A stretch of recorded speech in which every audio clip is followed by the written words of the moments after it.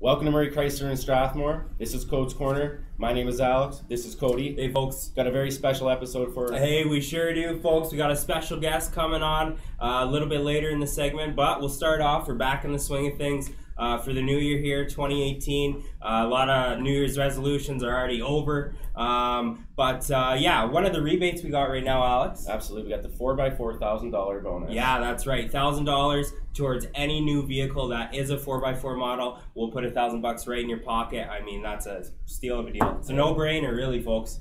Other than that, but I mean, to that point, we do have 141 2018s on the lot right now. And how many 17s do we got, Alex? We actually have 101 2017s on the lot right now. Obviously, all these models aren't 4x4, but definitely a lot to choose from down here in Murray Chrysler. Absolutely. Other than that, we do have Jeffrey. Yep, Jeffrey's doing the traffic report. Let's go throw it down to him and see what he's got for us.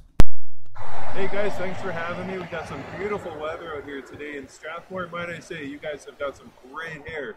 Having a look at traffic today. Lights just turned red, so traffic has come to a standstill. We'll keep you updated as the day goes by. Back to you guys. Well, here we are, folks. We're back with the one, the only, Paul Murray. He's our dealer principal here, and happy to have you on today, Paul. Thanks for joining us. Thanks, Cody. Nice to be here. Yeah, oh, that's just great to hear. We got a couple questions for you, Paul. I'll start off, I guess.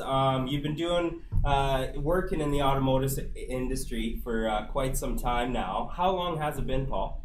Well, Cody, it's been 35 years full time, and before that, when I was a young guy, be total of 42 years. I've been at this. That's amazing, Paul, and a great work ethic. And I'm still young. Yeah, he's still got it, folks. You heard it here first. But yeah, no. Again, thanks for having us.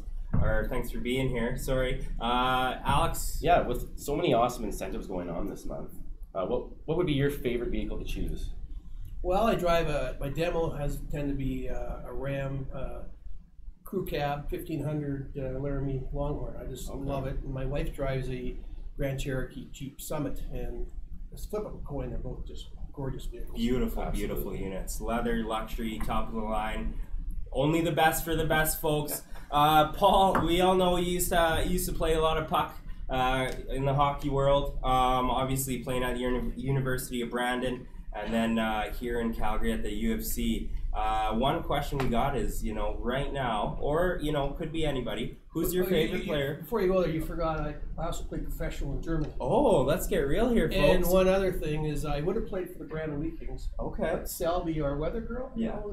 Selby. Absolutely. Her grandpa, Doug McCollum, who played in the NHL, and they have an award.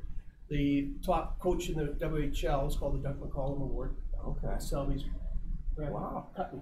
Oh, so I didn't play for Brandon course.